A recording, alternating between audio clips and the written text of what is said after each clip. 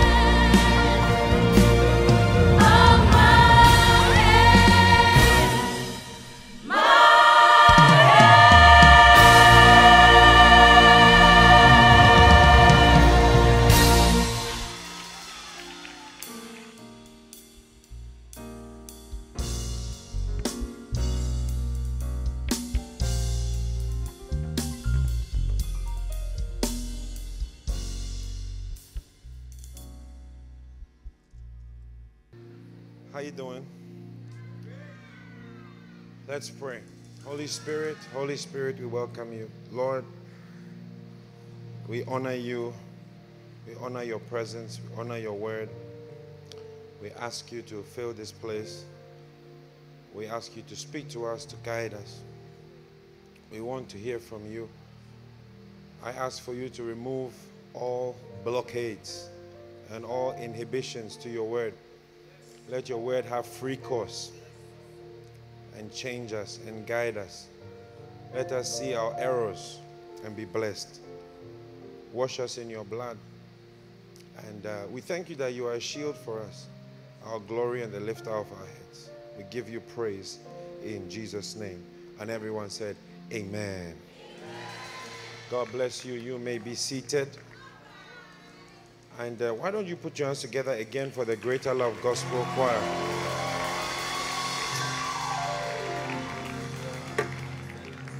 Okay. Were they not wonderful today? Yeah. Well done, well done. Greater Love Gospel Choir. We were blessed. Amen. I bring you greetings from Tumu. Tumu.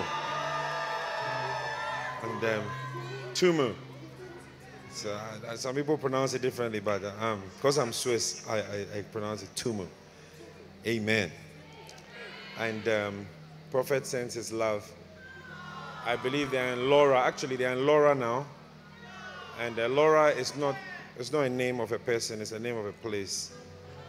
And God is doing wonderful things. And you can catch all the crusades live on YouTube and on Heward-Mills YouTube page, I believe. Amen. And I know that your life will never be the same again. So this week is Founders Week. So actually this is technically our Founders Sunday. There's some highs in the mic. There's some highs in the mic. And next week Sunday, Prophet is back. So we'll have our proper birthday celebration next week Sunday. And so I'm just filling in this morning. And because it's Founders Week, I just want to share with you something in line with that. We are celebrating the gift of our pastor, our prophet, our leader, and the person that God gave us. Amen. And I'm just going to share very, very short today because we have a lot of activities after church. Amen. And so I'm going to be sharing for a short time. Will I have your attention for the next few minutes? Amen. And I think all over the world, the church of God is, unfortunately, the notion of God using a man to bless you is becoming more and more criticized and more opposed. Amen. But that's what happens when we move slowly away from the Bible and we move slowly towards our own ideas. Amen. And I want to share with you from the sweet influences of the Holy Spirit. There's a chapter on the sweet influence of the Holy Spirit on your knowledge of God. Amen.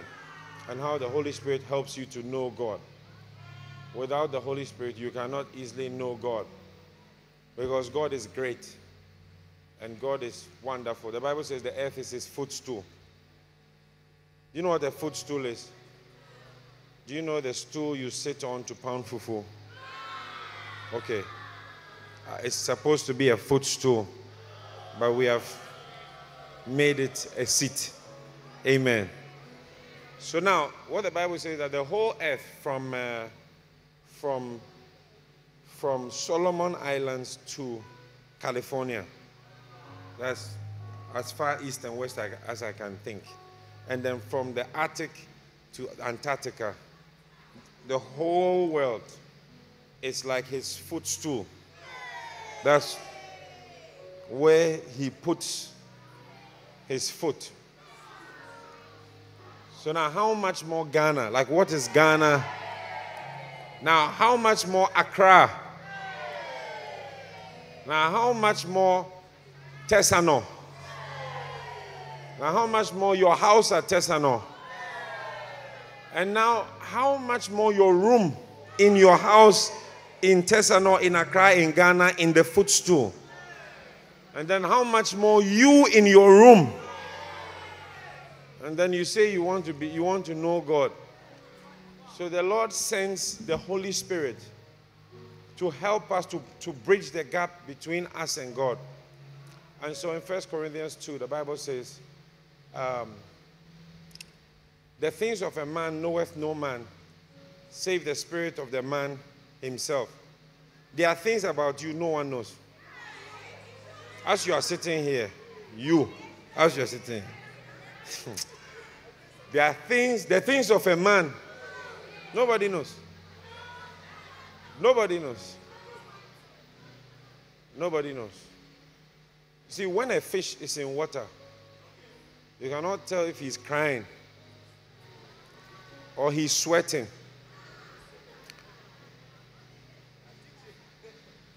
Only the fish can tell you that as you see me.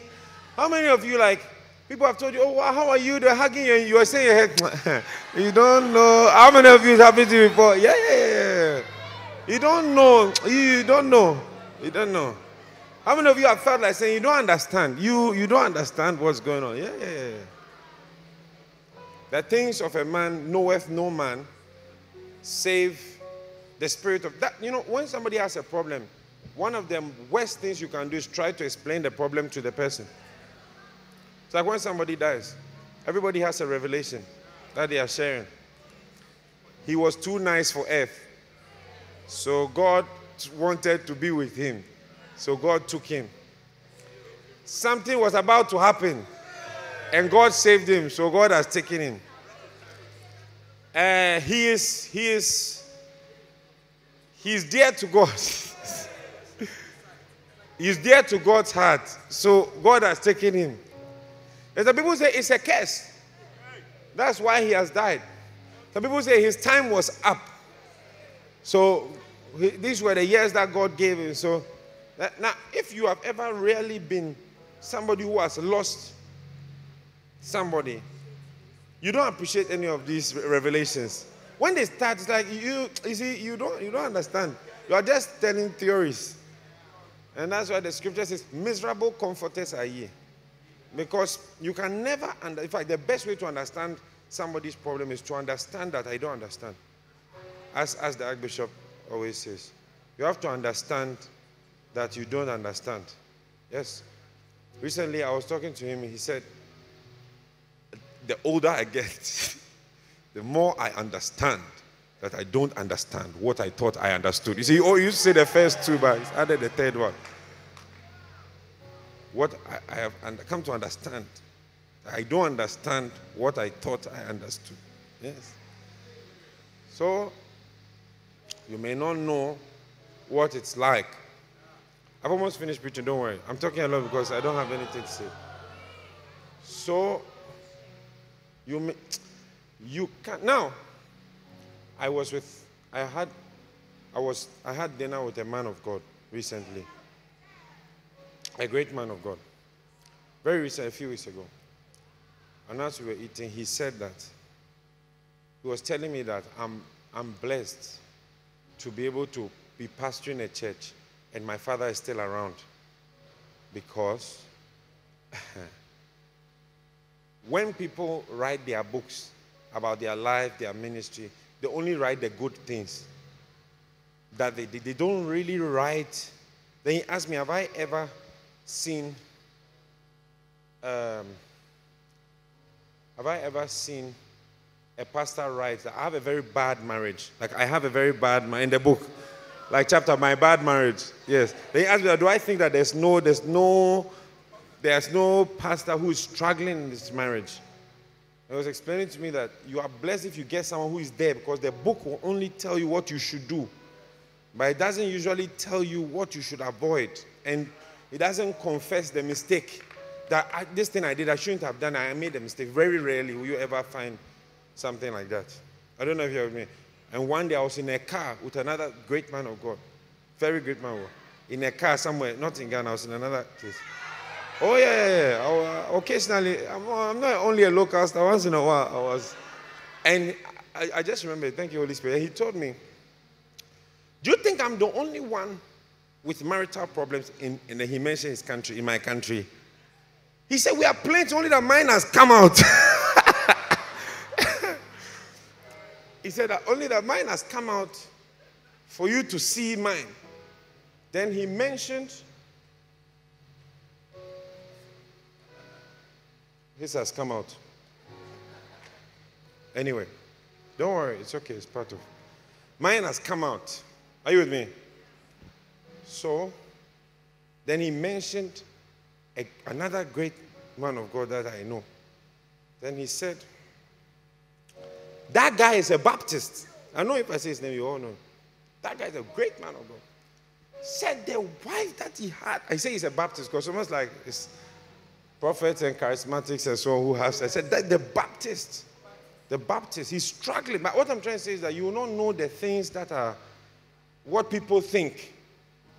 Have you how many of you have told somebody, they asked you, is there a problem between me? And you say, oh, nothing, but there was a problem. How many of you, it's happened before? Yes. Is there any issue? I just wanted to, at all. So you don't really know the person. No one knows the person like the person's spirit. My own spirit, I know myself.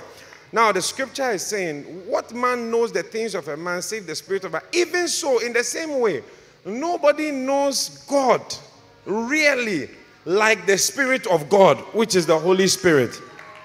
I don't know if you're with me. Then it says, eye has not seen, ear has not heard, neither has entered into the hearts of men the things which God has prepared for those who love him. Then in verse 10 it says, but God has revealed these things, the things of God, to us by his Holy Spirit. Can I have an amen? So the Holy Spirit is the one who helps us to know God. Now, how does the Holy Spirit help you to know God? I recommend to you chapter 3 of the book, Sweet Influences of the Holy Spirit. They say if you want to hide something from a black man, you should put it into a book. And I can confirm it after being around for a while. I can confirm that it is true. But if you look at this book, put it up, the Sweet Influence of the Anointing. Chapter 3 is my favorite chapter. It's a chapter on how the Holy Spirit will influence you to know God. And in that chapter, Prophet gives us 6 works of the Holy Spirit that help you to know God. 6 of them, which we don't have time for. So I'm going to select one because Founders Sunday. So I'm selecting one. And that is, the Holy Spirit will, when he wants you to know him, he will send to you Holy Spirit-led ministers of God. When he wants you to know him. It's number 5, in case you are looking for it. And it's one of the best points. The Holy Spirit will send to you. Like if God wants to know you, it's quite mysterious. He will not explain himself to you by himself. He will send somebody to you to help the relationship. It's like marriage counseling. When there is a problem between two people. Even as I'm saying, I remember the counseling I have to do after church. When there's a problem between two people, I saw somebody and reminded me of a problem. You know how it is. When there's a problem, how many people are married here? Married or have been? Have been. So okay. Now, okay, how many of you are married or have been in a relationship or are in a relationship or are in a pipeline or something? Have you seen that sometimes there's a problem and somebody else has to get in between you to fix it? Now that's what happens with the Holy Spirit and us. He sends people to fix. Now look at Jeremiah 3:14. Jeremiah chapter 3 verse 14. It says, "Turn, O backsliding children, for I am married to you." I'm what? Oh, help me. I'm almost finished preaching. If you stay with me. I'm what? I'm married to you. So he was saying that like we have gone away from God. We've backslidden from God. And God is trying to say like, come back. So that we fix the marriage. Now, put up my scripture. How is God going to fix the relationship? Look at the next verse, verse 15. And I will give you pastors. I will give you pastors to work on the relationship. I'll give you pastors to help you to fix your relationship with me. I'll give you pastors. So in this church, God has given us a man. His name is Heward-Mills. He's a pastor in Accra. He's a pastor. He works in Accra. And he is the marriage counselor of our marriage with God. See, some of you didn't used to read your Bible. Then God sent a Holy Spirit-led minister of God. And he came to teach you something called quiet time. And since then, how many of you heard what the word quiet time? You heard it in this church. Raise your hand. So since then, you see your relationship with God is a little better. Even if it's 5 times a year, it used to be 0. So since the Holy Spirit-led man of God came, your relationship with God has changed. Are you there? You've gone home. I'm almost done. I promise I've almost finished preaching.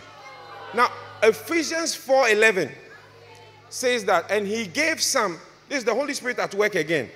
He gave some apostles, then he gave some prophets, then he gave some evangelists, then he gave some pastors, then he also gave some people teachers. What was this for? Yes, it was for the perfecting of the saints. Yes, it was for the work of the ministry.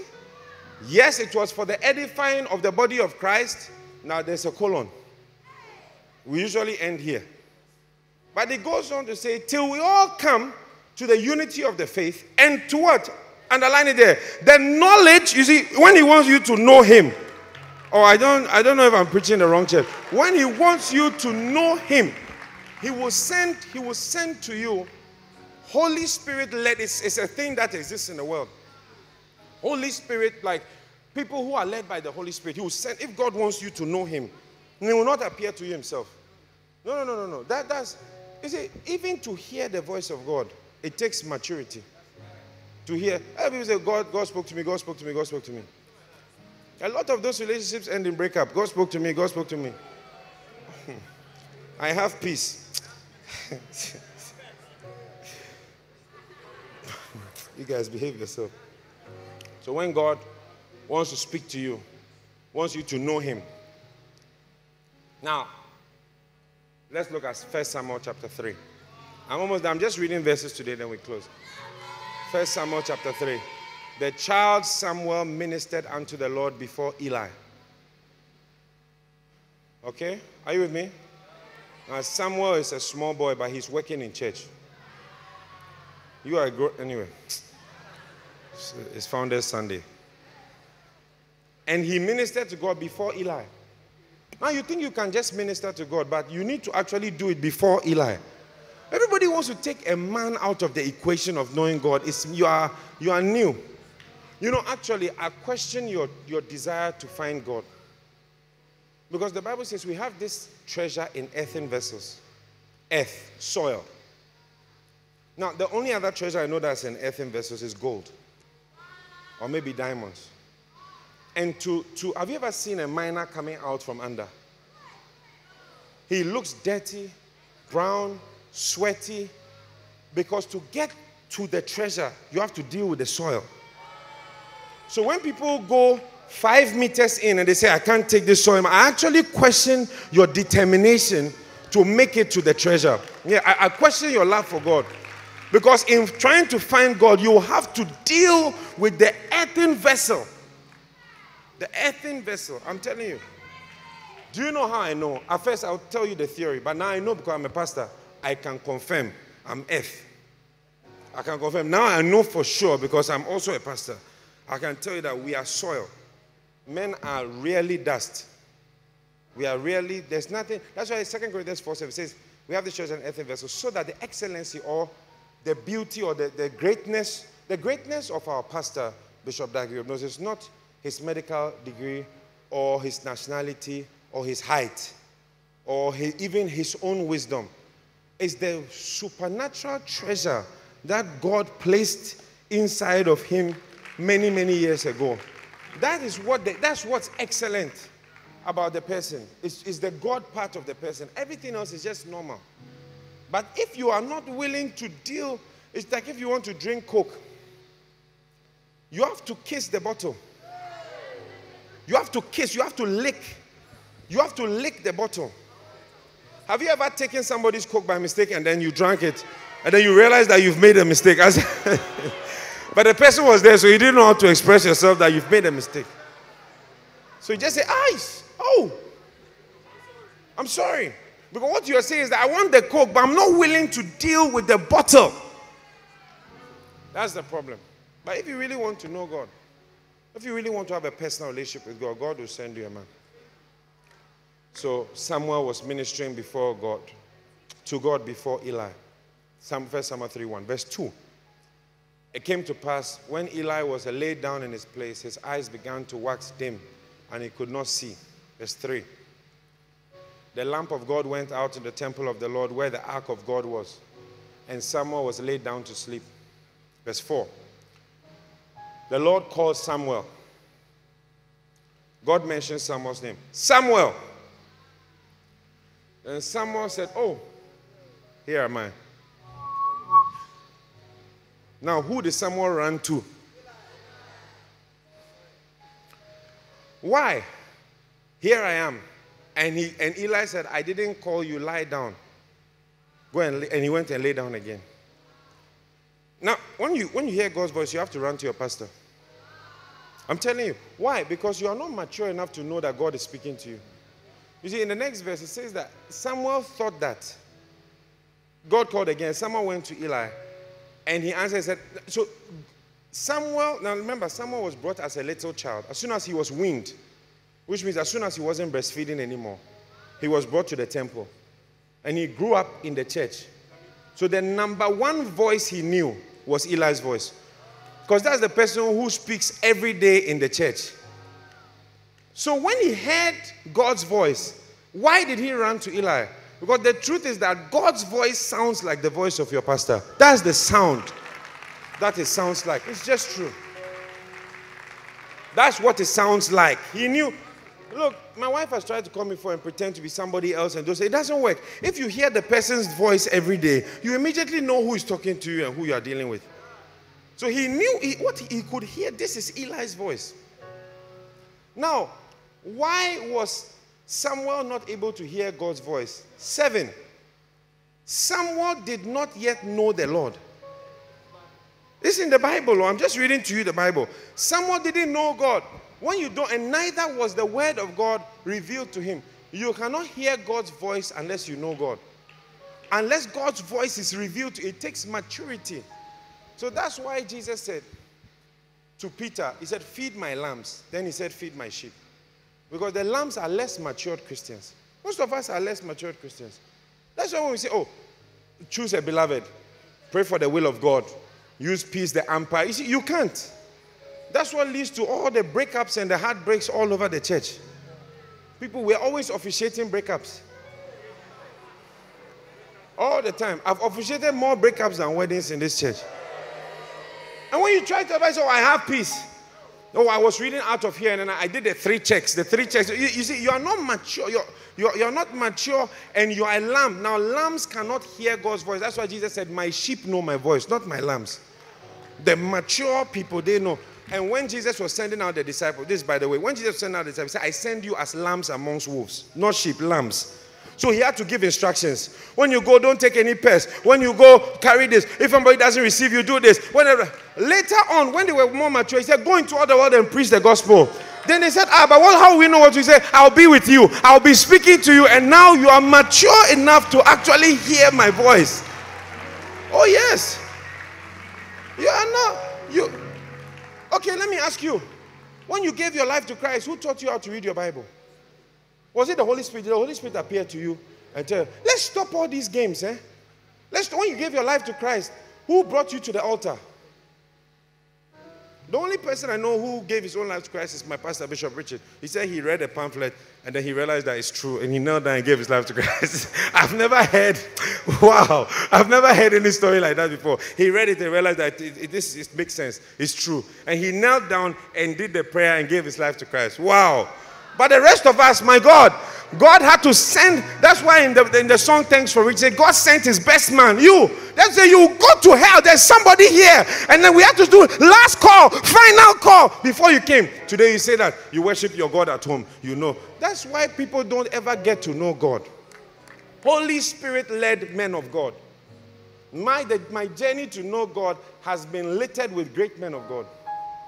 The Bible says that there was a man who was paralyzed, completely paralyzed. And he needed to get to Jesus. 4 men had to carry him. There are 4 men in your life who will take you to God. I promise you, there are 4. You are heavy. You are heavy. One person cannot carry you. Your problems. I tell you, Sister Ajua had to bring you to church, and then you came. Then you stopped coming for 3 months. Then they forced you to join the choir. Then LP something in the choir also came to look for you. Then it still didn't work. Then you met Reverend something, and still you were not serious. You had some boyfriend who was flying you to Qatar every time. And then at a point, you found Reverend Jonathan. Reverend Jonathan sat you down. I told you, it takes 4 men. I'm telling you, 4 men. You are heavy. You are heavy. Say, I don't need a man. I worship my God at home. It's not in the Bible. It's not in the Bible. Stop that. Who did your New Believers School? You see, even the word Holy Spirit, where did you hear it? Where did you hear it? Were you not reading somebody's book? Did you not hear somebody preaching? Where did you hear that word Holy Spirit? Who laid hands on you? Say, as for me now, I have the gift. I have the gift. I find, what strikes me is that more and more we are moving away from the Bible. More, that's what strikes me more and more. I'm moving away from the Bible. I'll hear God's voice. God spoke to me. God spoke to me that I should leave the church. So you don't know God's voice. You know, when Jesus, you see, there's discernment of voices. Okay, but there's also recognition of voices. They are different. When Jesus heard Peter saying, you will not die, it was not discernment. Because he gave the reason. He said, Satan has just spoken. Because thou savorest the things of this world. He knew what Satan likes and that God can never say this. He knew that God can never say this. He went to pray to God. And God told him that, no, the plan is still on. Go and die. So he knew that whatever you are saying, that can never be God. But you don't know that there are some things God cannot. God cannot tell you to insult your mother. I just felt in my spirit that God told me I should tell her my mind and leave home. You felt in your spirit. You are a lamb. You are a lamb. You are a little lamb. You better get the podcast and start listening to and start to hear what God has to say to you through the Holy Spirit-led man of God that has been sent into your life. You see, and as we move more and more, I prefer to stand with the Bible. I prefer to go verse for verse. And you will never reach where you need to go in God until you meet a man. You can go through anyone that God has used, and you find out that without accepting the Holy Spirit-led man of God, you will be walking in darkness for a long time. Now, anyway, I'm sorry. I'm not angry, I'm passionate. This is the Passion Translation. So accept me. Now, let's look at this. Hosea chapter 8. Hosea chapter 8, verse 3. Hosea chapter 8, verse 3. Israel has cast off the thing that is good. The thing that is good. And what will happen? The enemy will pursue him. He has thrown away what is good for him. Verse 4. What's the good thing? They have set up their own kings, but not by me. They have made princes, and I knew it not. You see, when I just want to talk about Christians and who we see as great, and what we see as great. We make, like when I don't know, maybe I'm wrong, but when I hear Christians saying like, I want to be like Elon Musk, I want to be like Jeff Bezos, I want to be like, I just wonder in myself whether it is a good thing. I am not criticizing. I'm sure they have very good principles. They are successful. God bless them. But I just wonder in my spirit that who is great? Psalm 16 verse 3, amplified version if you can. Who is great to you? Like who is wonderful to you also shows your relationship with God. As for the saints, the godly people who are in the land, the godly people in Ghana, they are the majestic. They are the noble ones. They are the excellent ones in whom is my delight. Those are the people I give thanks. Those are the people who are great and important to me. The godly people. The pastors, the men of God, the believers. I like those people. They are the ones who are my delight. They are the ones who are great to me. But I'm just saying, as a Christian, there is a feeling you must have for your pastor. That's what I believe. The man of God that God sends to you. You must have a feeling. You must find it to be precious. Because your dentist is precious. Your doctor is precious. Your, even your girlfriend in level 200. What she was doing to you, you valued her for that. Do you see? But the one who lays hands on you, the one who says lift your hand for a blessing, the one who says take your communion, the one who says no evil will come nigh your dwelling place, the one who comes to share with you what God has to say to you. If you are spiritual, if there's any value of anything holy or anything wonderful in God, you value that person also. So I'm telling you, you will never come to know God unless you start to recognize, I think is the first step, that this person was sent to me to help me to know him. The Holy Spirit sent this person to me. Very good. Thank you, Holy Spirit. John 12:20. The Bible says certain Greeks came to Philip. They came to who? They came to worship at the feast. Sorry. Verse 12. Then the same came to Philip. Are you there? You've gone home? Which was of Bethsaida of Galilee, and desired him, saying, Sir, we would see who? Did they come to see Philip? No. But if you want to see Jesus, you have to deal with Philip. I tell you, you have to set an appointment with Philip if you want to see Jesus. There's no around. When God wants to pull you close, Hosea 11 verse 4. Hosea 11 verse 4. When God wants to pull you close to him, I hope it's right. Yes, I've drawn them with the cords. The rope that God uses to pull you to him is a man. Yeah, look at it. I drew them with cords of a man. I use a man to draw, and it's true. It's true. It's in the Bible. I drew them. I was pulling them. A cord is a rope, my friends. I drew them. A cord. For those of you who went to Presec, a cord is another word for rope or... Don't worry. We catch up eventually. It's okay. More of science and math. Grammar and vocabulary is different. It's okay. I pull, and Presec, thank God, you could have been Pope John's. So you pull them. God pulls us with the cord. You know, when Prophet was preaching on sacrifice, was it last Sunday? Yes, it was last Sunday. I felt that, what else is there for me to give God? That's what I felt. What else? What can I do again? What else is a sacrifice? How many of you have been in a service and you wanted to best? Have you had that feeling for that you want? Yeah, that thing, that's God. But how did God make you like him? How did God make you even think he's something nice and attractive? How did God draw you? By the way, it's a supernatural desire to desire God. Because God is not beautiful. Well, Jesus was not beautiful. According to Isaiah 53 verse 2. When we see him, there is no beauty that we should desire him. So it's not a normal desire to desire Jesus, or I will like God, or... No. On Friday, I was telling them that there are some desires that show that something in you has changed. Yes, like a desire to be in church. It's a very strange thing. Your roommates you left in school, when you told them that, hey, if you don't come, you will miss the preaching today. Or they say, oh, that's fine. I'm okay, you can go. They don't feel bad. It's you that feel sad that you were sacked from a job they are not paying you to do. They've sacked you from the film stars. Now you are crying. It's because there's a new man in you that has certain desires. Yes. So when God wants you to like him, yes. I tell you, prophet has preached for me to cry. Yeah. Prophet has preached. I remember, I don't want to say the name of the message because it's too precious. I remember watching him. I said, my God. You see, those feelings for God, it's a man who will make you have those feelings. Oh, it's a man, those of you who are in the ministry, it's a man who made you feel that like it's good to be a pastor. It's a man. I drew him with the cords of men. So I pray that God himself will help you to recognize who he has sent to you and to see the gift that God has given to you. Amen. Now I'm closing. Oh, no. We have things to do, you people.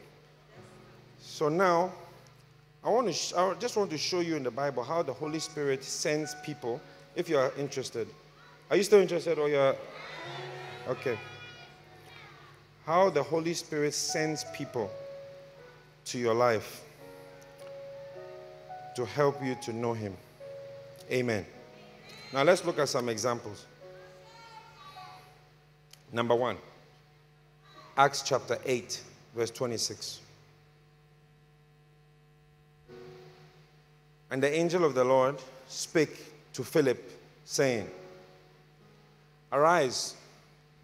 Now, for context, from the beginning of the chapter, Acts 8, 1, 2, 3, says Philip went down into Samaria and preached Christ. So Philip had a big evangelistic campaign, and there were miracles and an outbreak of God's power and salvations, and it was fantastic. Then, as he finished having the crusade, in verse 26, the Holy Spirit, who spoke to him, look at it, the angel of the Lord, or that word angel means the messenger of the Lord, okay, said to Philip, Arise and start walking towards the south, to the way that goes down from Jerusalem unto Gaza, which is desert. It's a desert land. Verse 27. And so Philip arose, and behold, a man of Ethiopia, a eunuch of great authority under Candace, the queen of the Ethiopians, who had charge of her treasure, had come to Jerusalem to worship. So there was an Ethiopian man who wanted to know God. And God wanted the Ethiopian man to also know him. Now the Holy Spirit went to speak to Philip instead of speaking to the Ethiopian. You would have thought that the Holy Spirit would appear to the Ethiopian and say, Hey, I just want to explain to you what is going on. But the Spirit said to Philip, Go near and join yourself to this chariot. I tell you, who you join to in this life is from the Holy Spirit. So the Ethiopian man was sitting in the chariot reading. Now the Bible says he was reading from the prophet Isaiah. He was reading Isaiah 53. So then Philip went and asked, Do you understand what you are reading? Now the answer is profound.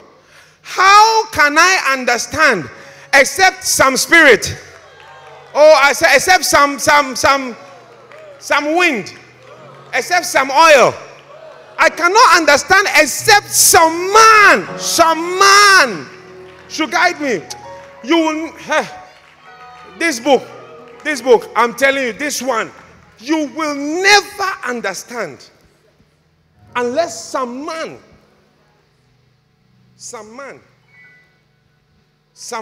should guide me to understand this. I tell you, that's all that the Macarius is, a guide to this. The Macarius is a guide to this. So I'm preaching 1 point from 1 chapter today. 1 point that I've been made to understand. I didn't know. That I've been made to understand. That's what it means to have a pastor. How will I understand? So the Ethiopian was there, reading Isaiah 53. And the Holy Spirit saw that. I mean, somebody who is reading the Bible. It is for those of you who say, I read my Bible at home. The Ethiopian was reading his Bible, and the Holy Spirit knew that it's not enough. So I'm reading the Bible. Explain to me how. So the Holy Spirit tells Philip, if I was the Holy Spirit, I'll just say, Enoch of Ethiopia. I can see that. Eunuch of Ethiopia. Okuma. I've seen.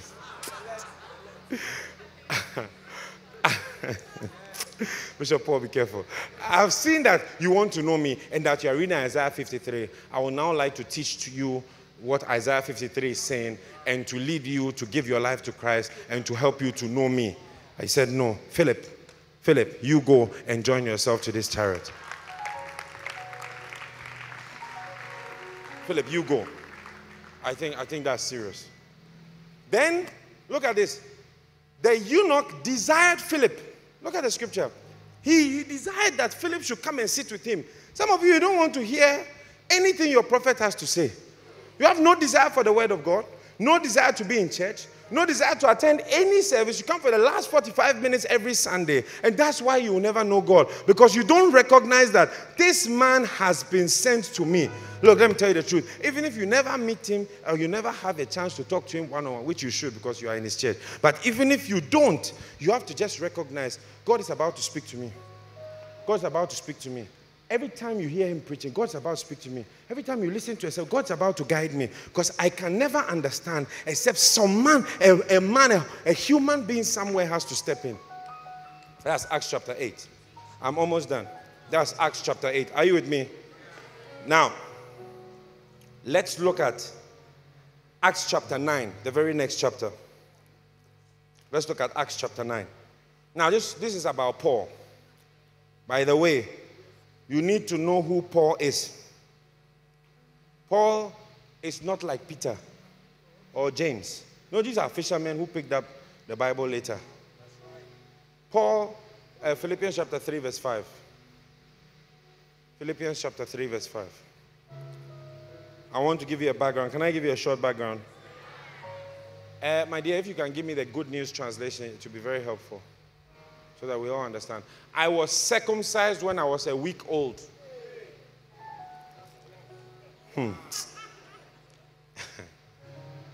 I am an Israelite by birth. I was talking about his pedigree. I was saying I grew up in the church from birth. Then he said, I am from the tribe of Benjamin. No half-co. He wasn't half Benjamin, half whatever. Pure blood. He wasn't a Samaritan. He wasn't a mixed breed. I'm a pure Benjamin. There were 12 tribes from Jacob, and one of them was Benjamin. So I'm a pure-blooded Hebrew. Now, as far as keeping the Jewish law is concerned, I was a Pharisee. You see, what he's trying to say is that you are still trying to obey. I'm teaching it. Wow. Or as one great man of God said, I'm blameless and up to teach. I can teach. One pastor was asked that, what do you think of yourself? And he said, I'm blameless. Just like the scripture asks us to be. And then number 2, I'm up to teach. And then number 3, I'm a husband of one wife. They said, and if there are any other requirements, I don't know of them, but the ones I know, I fulfilled all of them. Wow! These are Pauline feelings. Pauline in nature. As far as the law is concerned, I'm a pastor. A Pharisee is a leader in the church. Wow. Verse 6. Are you there? Going home? Now, I was so zealous that I persecuted the church. Now, as far as a person can be righteous, as far as a person can possibly be righteous, pornography, what is that? Masturbation, master who? Fornication, forn what? As far as it's, now some of you here, that's why you can't even shout in the church. You are pretending like you are writing notes. As far as the law, if you were writing this book, you say that as much as the law can be broken, as far as it can be broken. It's as far as, how far can the law go? Paul says, I was without fault. I was without fault. Now I want you to see something. Now in Acts chapter 9, that is Paul. In fact, can you, let's go back. Can you show me verse 7? Before we go on, I'm sorry to take us off, but now, okay, no, back to verse 6, sorry. Now he says that as far as, verse 6, as far as trying to obey the commands of the law. So what he was saying was that, now, by the way, let me be honest with you. Matthew to Revelation is easier than Genesis to Malachi. Genesis to Malachi, first of all, we have the top 10, which we call the 10 commandments. After that, we have the 700 laws of Moses. Before we have the Psalms. Now the Psalms go deeper. You see, so Moses said, don't do this, don't do this. Then the Psalms said, the meditations of my heart, search me if there's any wicked way. So within things. So he said, so what Paul said, as far as I know, eternal is eternal. As for me, I'm without fault. I think it deserves respect. Now, he's blameless. Acts 9 verse 3. Acts 9 verse 3. Take me back to King James if you can. Now, this is the same Paul. He journeyed and came near to Damascus. Suddenly, there was a light. Your sustain is on. It's disturbing me. Don't worry. There was a light that shined round about him from heaven. Then, verse 4. He fell to the earth and he heard a voice. Saul! Saul! You are disturbing me. Now, Saul's response was shocking because this is somebody who is trying to obey God. He's following the law. He knows everything. He's a Pharisee without a fault. So, but his response is, who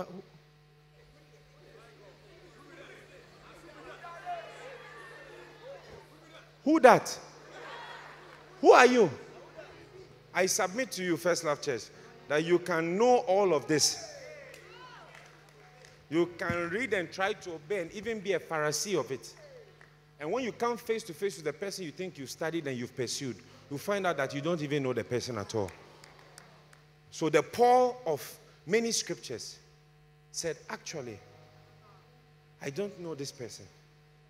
I don't know who this is. Then God says, my name is Jesus. The God that you say you've been following. I've been there from the beginning. I am the Word. The Word you say you know, I am the Word. I am Jesus. Now, if you jump to verse 10, you see beautifully. What is... No, sorry. Let's stay there. Acts chapter 9, verse 5. I'm sorry. Then what is the solution? He says, Lord. Now this is where it confuses me.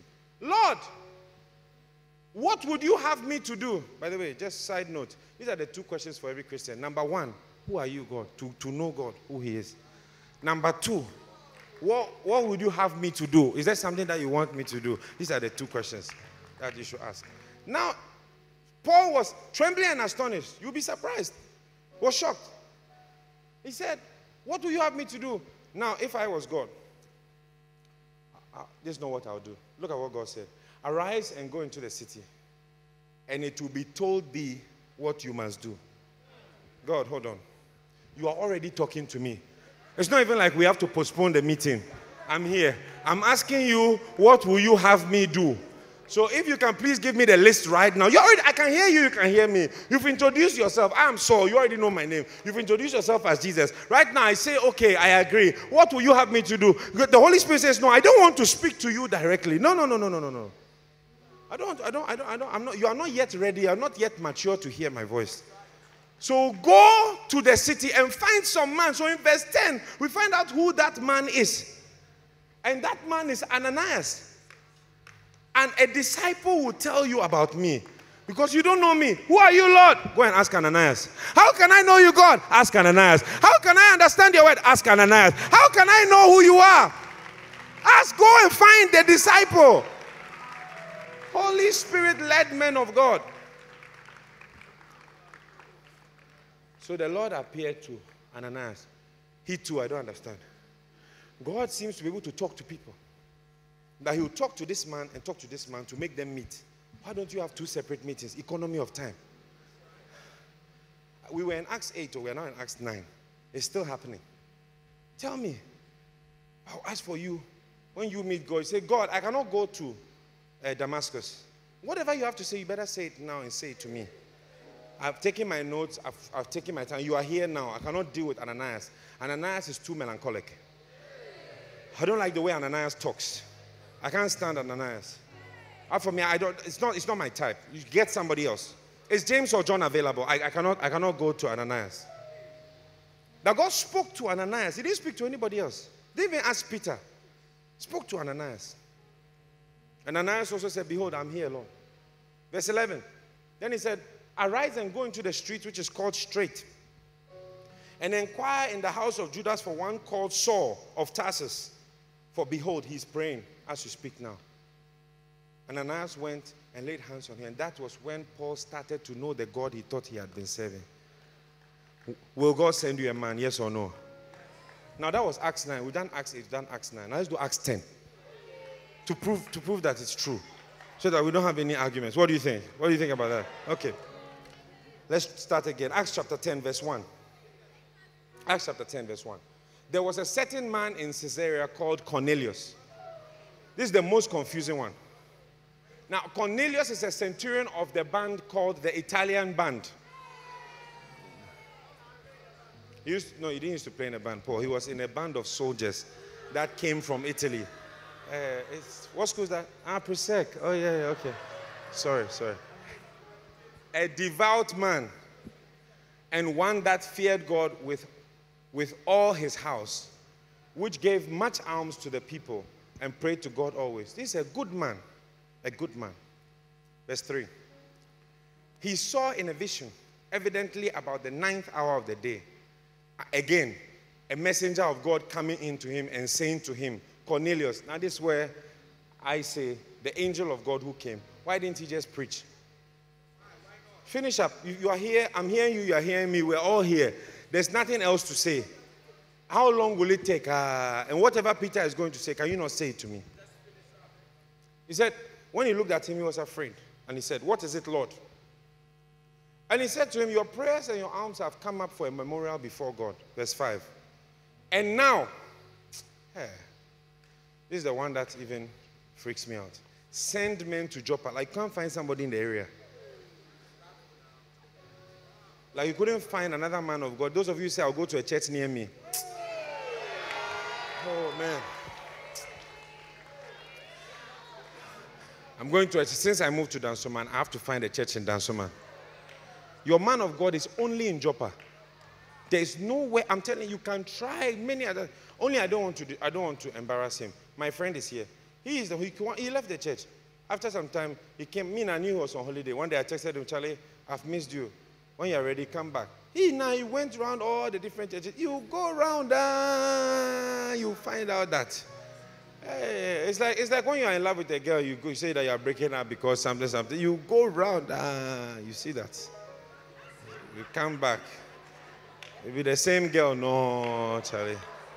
Same girl, no. Yeah, or Reverend Nathan, what do you think? Preaching. Your man of God is in Joppa. Your man of God is in East Legon. Your man of God is in Mempasem. Your man of God, the person God has sent into your life. I know that your brother's man of God is Prophet Abrebese, and God bless them. But that's your brother. As for you, when you go, you don't even understand. You say you are going back to your Methodist. Is he not going to sleep in the afternoon? You have been going there for siesta. There are some people, when they go to the Methodist church, they are completely blessed and filled because that's their man of God. But as for you, you better get some men and send them to Joppa. And call. I thought this was Ghanaian English, but apparently it's real English. Call for one Simon. I'm looking for one Kwame. Call for one Simon, whose surname is Peter. Specific. Because there's Simon Barjona, there's Simon the sorcerer, the specific. There's even John Dark somewhere here. Let's be serious. There are a few darks here and there. Please. There's a specific.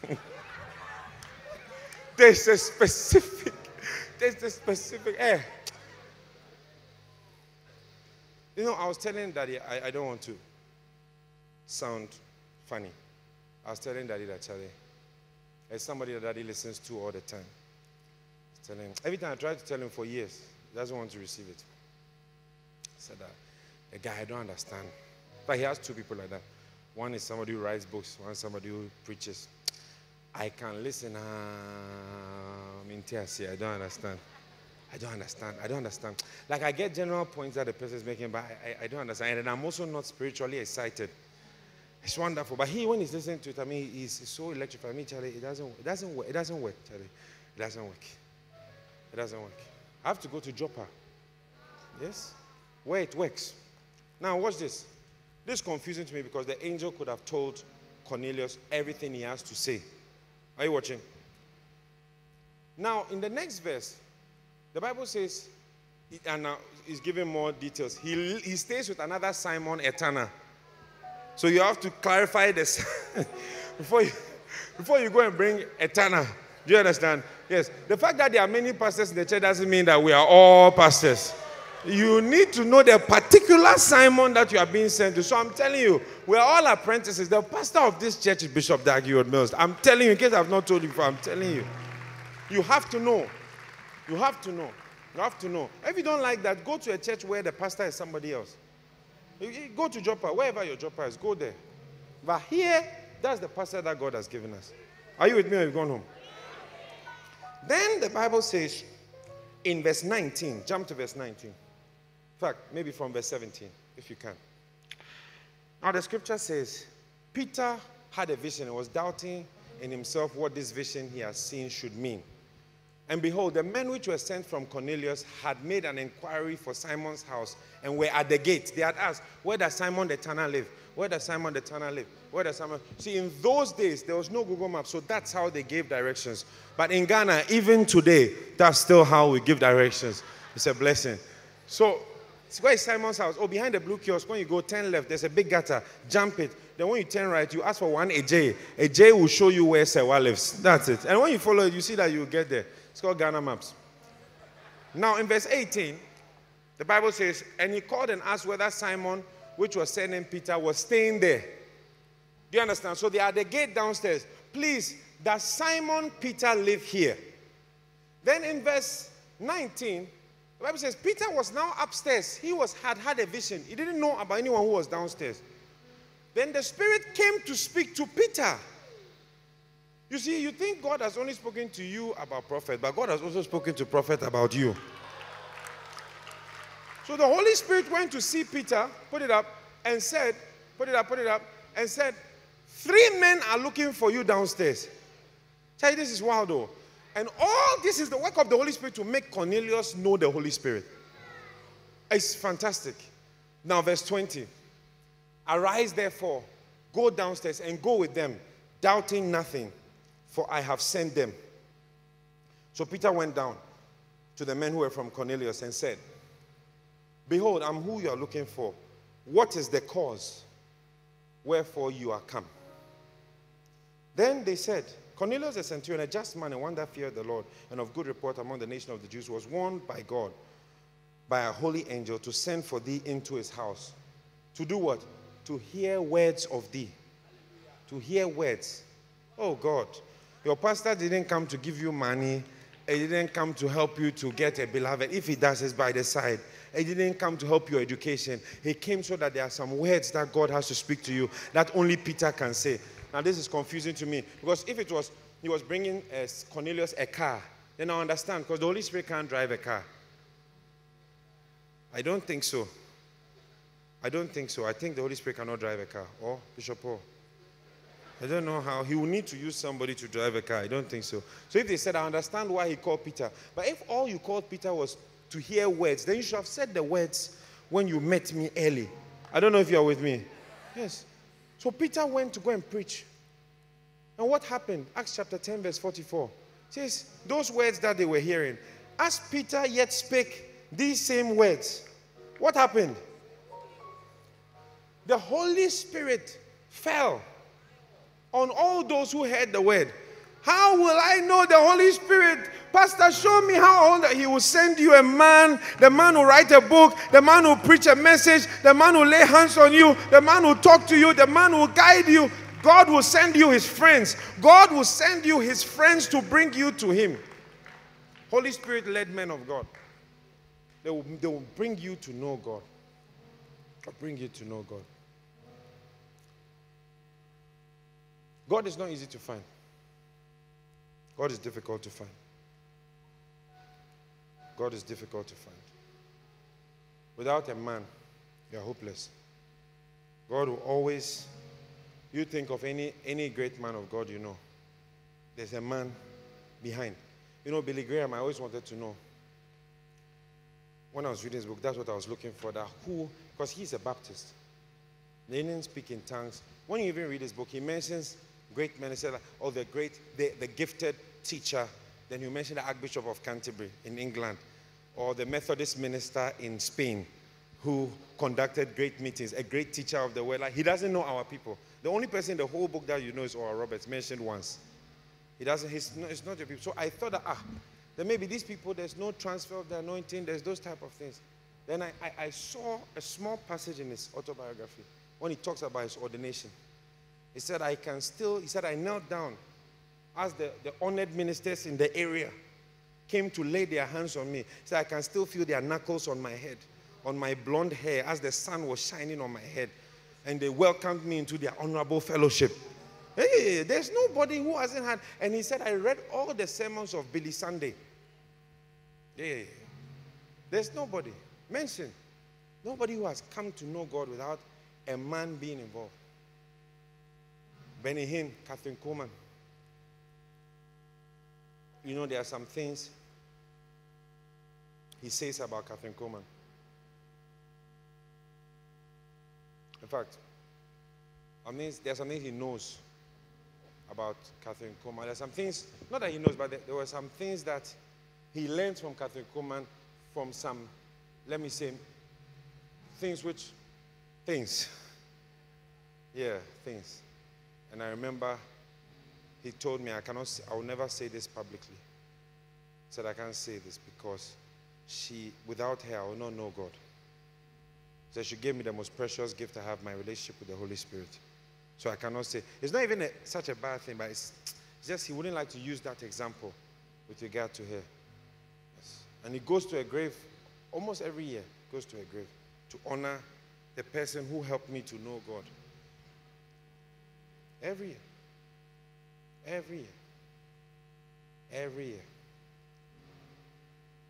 If you ever get to know God, you really value the person who held your hand and said, this is God. That's what the Bible calls the ministry of reconciliation. You reconcile God and men. God, this is John. John, this is God. And you help them to me. That's who our prophet has been to this church. First Love Church, this is God. God, this is your church. That's what it has been. And it's what God says. Thank you, Holy Spirit. Thank you, Holy Spirit. My dear, Living Bible. Living Bible. Songs of Solomon chapter 1, verse 7. Verse 7. Verse 7. Tell me, oh one I love. Now this is somebody searching for God. A lover of God. I want to find God. Where are you leading your flock today? Where will you be in the afternoon? For I want to come and join you there, instead of wandering around like a vagabond among the flocks of your companions. Then this is the king's response. This is God's response to you. You want to know where I am? You want to find me? If you don't know, oh most beautiful woman, see, we are the bride of Christ. In all the world, follow the trail of my flock. The trail is the footsteps of my flock to the shepherd's tents, and there feed your sheep and their lambs. If you want to find me, follow the trail of those who are already following me. You see, there's a lot of people who they've already found God. They've even written books about it. Oh, I want to understand the Holy Spirit. You have sweet influence of the Holy Spirit. You have the anointed and his anointing. You have steps to the anointing. You have steps to the presence of God. You have flow in the anointing. You have the anointing and the presence. You have followed the footsteps of somebody who has followed God for 35 years. And you will find where I am. That's what the Lord says. You'll find where I am. So I pray for you that as we celebrate Prophet's birthday, it's more than just a happy moment. It's a time to recognize the one who has helped you to know God. You know what I'm preaching? I'm preaching one point. I wish I could tell you that the revelation is my revelation, but it's not. I'm preaching one point in one chapter of one book. I wish I can tell you that it's my revelation, but I learned it from that book, that when God wants you to know him, you see, your relationship with God is stunted because you didn't recognize who God has sent to you. Or you didn't recognize even the container that God used to send you to. They were carrying you to Jesus. He said, put me down. I don't like the way you run. When you're running, the bed was shaking. Put me down. You will never make it to where God is. So I pray for you as we celebrate Prophet's birthday and we honor him. We honor him. We honor what God has used him to do. We honor the anointing and the grace of God on his life. But most of all, we honor the fact that I wouldn't have known how to have how many of you wouldn't have known how to have your quiet time? Let's start from the basics. How many of you didn't know that man is a spirit? He has a soul, he lives in a body. You didn't know? Yes. How many of you didn't know that the spirit of an unsaved man is dead and desperately wicked? You didn't know? How many of you didn't know that the spirit of a saved man is righteous and truly holy? You didn't know? How many of you knew physical steps to overcoming fornication? Even now, you still don't know. I don't know. You don't know. How many of you knew how to pray? How many of you came to understand tongues in this church, like speaking, what it means to speak in tongues? How many of you? That's it. Now you see yourself in your room. How did you learn how to speak in tongues? God will send you a man. So, I'm just leaving that with you. Be careful. Be careful about your relationships with spiritual people. Be careful. The presence of God. I'll read this verse and then I promise, I'm closing. Luke 13, 34. I'm closing. My time is even up. Luke 13. O Jerusalem. Now, whenever you see Jerusalem in the New Testament, it's talking about the church. Because remember, it says, we are come unto Zion, the new Jerusalem, the church of the living God. So Jerusalem is talking about the church. The old church, you kill your prophets. This is also true for countries. There are some countries that slowly, they don't like men of God. They ridicule and look at this one. You stone those who are sent to you. Then now, this, by the way, if you were reading a Bible, this would be in red letters because this is Jesus. And he says, how often I would have gathered your children together. I would have brought you under my wings. As a hen gathers her brood under her wings. But you would not. Now, this is Jesus speaking. Not the prophet you stoned. This is Jesus. I would have gathered you, but you stoned the person I sent to you. Then he says in verse 35, now look at you. Your house, and I tell you, when you have time, look at countries which criticize men of God a lot. Which Ghana is becoming more and more. You see desolate churches, empty ministries, everything. They have a problem with the pastor, they like criticizing men of God. You start to see empty churches, desolate. He says, your house will be left desolate. Now this is the worst part. And verily I say unto you, this is Jesus, you shall see Jesus no more. You will not see me. You will not get me. The presence of God walks out of your life. I'm telling you.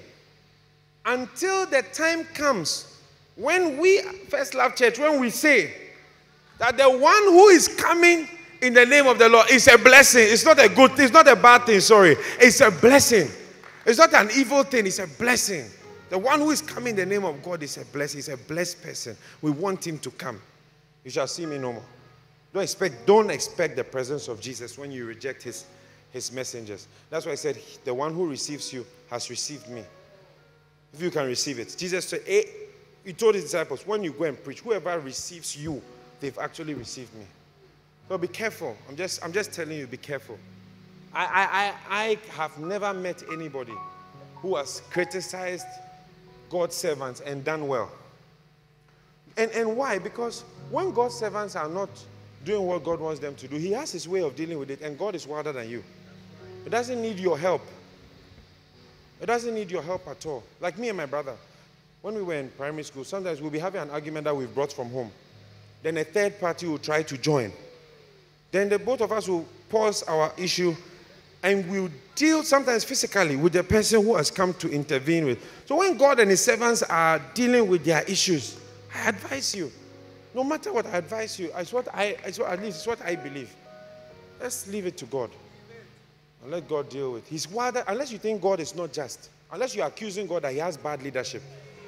And you have a better way of doing things. Be careful. Be careful. So today we are celebrating Founders Day as we close. And we are celebrating the Holy Spirit-led man of God that has been sent into our lives. Please stand to your feet with me. Please. God bless you. Some of you just came. I don't know why you're shouting. Oh. Holy, holy, Lord, you are worthy.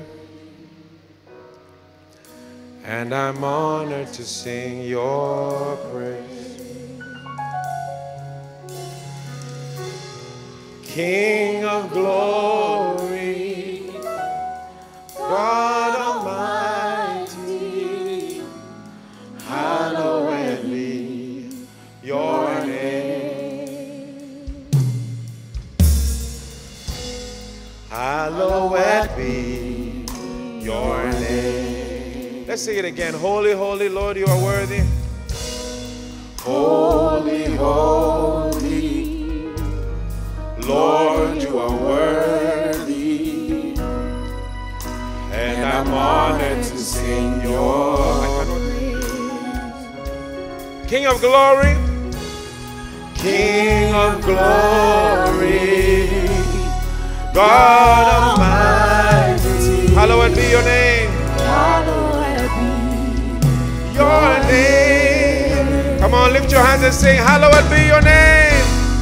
Hallowed be your name. Oh, hallowed be your name.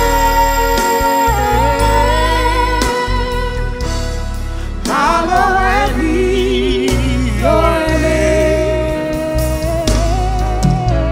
Oh, hallowed be your name. Lord and majesty, Divine authority.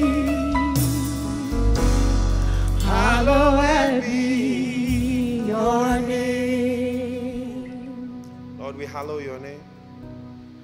Hallowed. We respect what you have done. The servant you have given to us, we respect what you have done. We honor it. Today we thank you for his life, his ministry, what you have used him to do, what you have helped him to survive and to thrive in. But most of all, Lord, we thank you for sending us somebody. You sent your best man.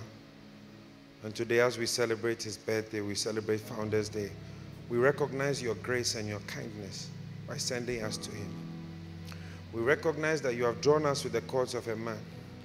You recognize that you have used an earthen vessel to bring us to you, to love you and to know you, to experience you. And so we are standing here because of your mercy and your kindness. Give him long life, Lord. Show kindness to him and to his. Let him see the goodness of God in the land of the living. Let him be satisfied with long life. Help us to have a heart and an eye to see and to know how to deal with your servant, the one that you have chosen. We honor you, Lord. We honor him and we thank you. In Jesus' name I pray. Amen. Please close your eyes with me one more time. If you're here today and you don't know Jesus as your Lord, your personal Savior, we want to say, Pastor, pray with me. I don't know God. I came to church, but if I die today, I don't know if I'm going to heaven or I'm going to hell. Please pray for me. I want to give my heart to Jesus Christ. If you're here like that, please lift up your right hand high above your head. High above your head. Pastor, pray for me. I came to church, I heard your preaching, but if I die on my way home, I'm not sure if I've ever given my life to God. And I want you to pray for me before I go home. Lift up your right hand high above your head. High above your head. I need Jesus. Now if you've lifted up your right hand, do one more thing for me. Take your Bible, take your bag, whatever you came with, your phone, and come to the front. I want to pray for you. Just walk all the way from your seat right here to the front. I want to pray for you. Come. No matter where you're sitting, no matter how far you are, just come all the way to the front. You lifted up your hand. I want you to come to me. Hallowed be your name. I'm waiting for you if you're coming. If there's anyone, I'm waiting for you. Hallowed be your name. Hallowed be your name. Pastor, I need Jesus. Pray for me before I go home. I don't want to risk going home without giving my heart to Jesus Christ. Come, I want to pray with you. Come, there are people coming. You can join them. I'm waiting for you. Come all the way. Divine authority. Divine authority. Hallowed be your name. Hallowed be your name. Come on, church. One last time as we wait for them. Hallowed be your name. Hallowed be your name. Hallowed be your name. Hallowed be your name. Hallowed be your name. Lord and majesty, divine authority. Hallowed be your name. Please bow your heads in front, church. Bow your heads as well. Let's all pray. Everybody in this room, pray with me. Say, Heavenly Father, I come to you today. just as I am. I am a sinner. Have mercy on me.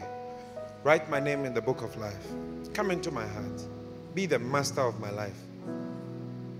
I'll say, Jesus, from today, I'm born again. I have a new life. I will serve you. In Jesus' name I pray. Amen. Please put your hands together for our wonderful brothers and sisters. Hey, thanks for watching the First Love YouTube channel.